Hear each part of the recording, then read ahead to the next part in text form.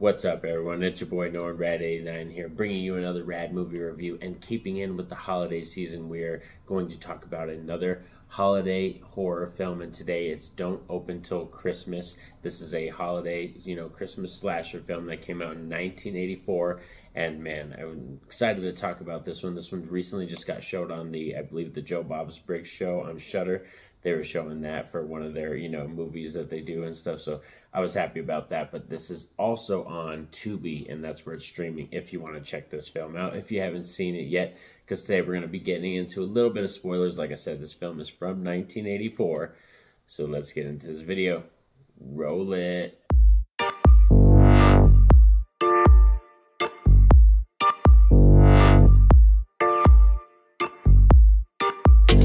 Don't Open Till Christmas is a 1984 slasher where we follow a Scotland Yard inspector who is trying to track down a killer that is going around the city stalking and killing people who are dressed like Santa Claus.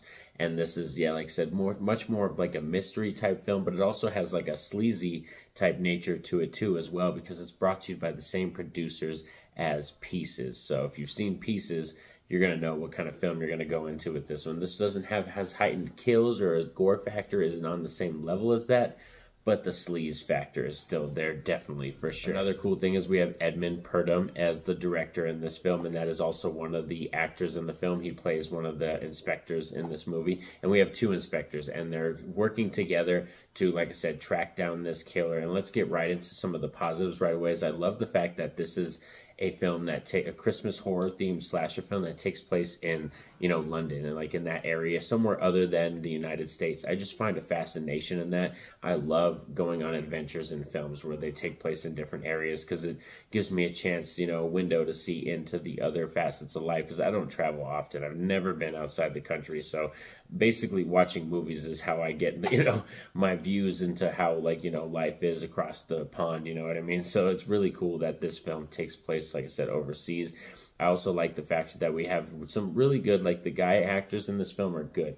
Some of the girl actors aren't that great, though. We'll talk about that more into the negatives, but our two inspectors are really good actors, and they, push the story forward. If they were bad, this film wouldn't be that great at all, but they definitely serve the story well, and it kind of leads more into the twist too when we get into the middle of that third act. Another great thing, like I said, I love about this film is the sleaze factor, you know what I mean? It's got, nudity, and it's sleazy. We have experience, like women of the night, going around in this film too, and, nude photography and stuff like that. So I like that facet of this film, you know what I mean? It's sleazy, it's dirty, but when I go to my slashers films, I don't go to see, a clean, happy, nice film, you know what I mean? I go to see some raunchy, dirty stuff. That's what I want to see in my slasher films. So this one definitely has that factor. Also, being that they're hunting Santa Claus, it has a good Christmas theme, you know what I mean? The guys, either guys or women, anybody that has a Santa Claus type outfit on is in danger in this movie. So, probably shouldn't be wearing this hat. I'd be in danger right now if I was in this film. So, but it's still, like I said, has that cool, creepy nature, almost like Jack the Ripper type vibes. You get that vibes somewhat in this film. Another good positive for me is that this is a Christmas themed slasher. So, like I said, I'm a huge slasher fan, and I love Christmas horror films. So if you're in that realm or in that nature of a film, that subgenre, I'm definitely going to lean towards that film. I'm going to get some awesome enjoyment and some factor out of the movie. Even if I don't enjoy it, I'm going to have fun talking crap about the movie. So that's what I mean. There's certain things like that that just go hand in hand with, being a reviewer. But yes, Don't Open Till Christmas. I recommend this one because it is a blast for sure. For me, it was. Another cool thing about this movie is it is a quick watch. It's not that long at all. It is a pretty quick watch, and it flies by. So I like that factor in it too. It doesn't demand sitting on the couch a very long time. And also, when we get to a certain reveal, I'm the final girl. We get a final girl in this film, kind of. And I liked her at, just the way she's treated and stuff like that. But there's some funny things in this film. We're going to get kind of into the mixed and negatives right now as we're talking and blabbing on. They have this girl running around in Christmas time. This is Christmas time in, the UK, and she's running around in a very skimpy white shirt and black, like a black tight skirt. And I was like, oh no, it's freezing. It's freezing over there, man. It's, you know, it's cold. I know people who live over there, and it's freezing at that time of the year. So yeah, there's some aspects of this film where they have a lot of Santa stuff and a lot of Christmas vibes, but they don't necessarily focus on other small nuanced things where it doesn't look cold. It doesn't really look that cold, and you know, certain things like that. Also, like I said, our lady actresses, they really didn't get the best. I like our final girl. She's one of the like ladies of the night. She works at a peep show type place where guys go to, like, you know, talk to the girls, and you see them on the other side of the glass, and you pay them money and they do stuff for you, you know what I mean? So she's one of those ladies, but she's kind of our final girl in this film, and I like her, but the other actresses in this movie are just so bad. Like the dialogue delivery, the writing, it's just like, it's very cringe laughy status, but it kind of does fit the style of the film. You know, you don't go to these films to necessarily see the greatest writing, but good writing, more believable actors and actresses definitely help your story for sure.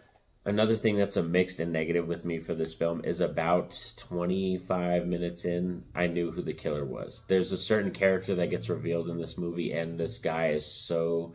I already spoiled it right now. I just spoiled it. It is a guy, but I told you spoiler warning in the beginning. It's a guy, and his name is Giles, and once his reveal comes into this film, it didn't surprise me at all, because the moment he steps on screen and he says his first line of dialogue, I knew he was the fucking killer. Like, he just gave off that vibe right away, and I was like, oh, well, maybe they'll bait and switch me, and it'll be, you know, he's the blatantly obvious one, and then in the third act, they're gonna, you know, pull the rug out from under me. No, but no, they didn't.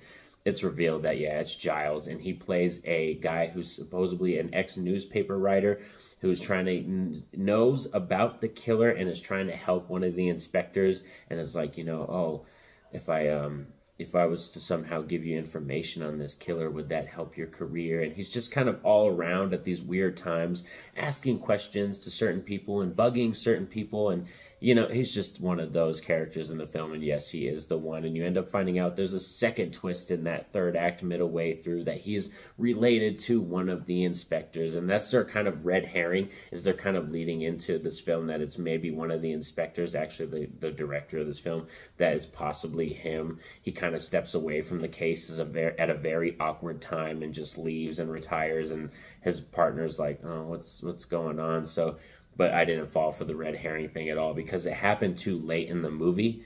And like I said, I've had too much suspicion of Giles, and they didn't do enough to make me not believe it was Giles. So when they reveal it's him, it's like, oh, well. But now one other negative for me is that when we got to, like I said, our final girl and that third act, we already know it's Giles. And we have kind of our chase scene and our final girl moment, and then we get our one last jump scare kill. You know, it reminds me a lot of Scream, how they make fun of that in Scream, you know, that one last scare. They always come up for that one last scare, but what happens to our villain character in this film? No, fuck no, that dude would be hardcore dead. He'd be dead, and like just the moment when she's walking down, he falls down like this flight of stairs all the way down, and hits this freaking hard concrete slab piece and freaking snaps, like his head snaps back like that. You know what I mean? We don't see it crack on the ground. We don't, nothing like that. But I'm like, no. And she goes down there to check on his body, and we get the one last scare, and he grabs her. So that's what I mean. Our character in here, our girl, main actress character, that's kind of our, you know, main final girl.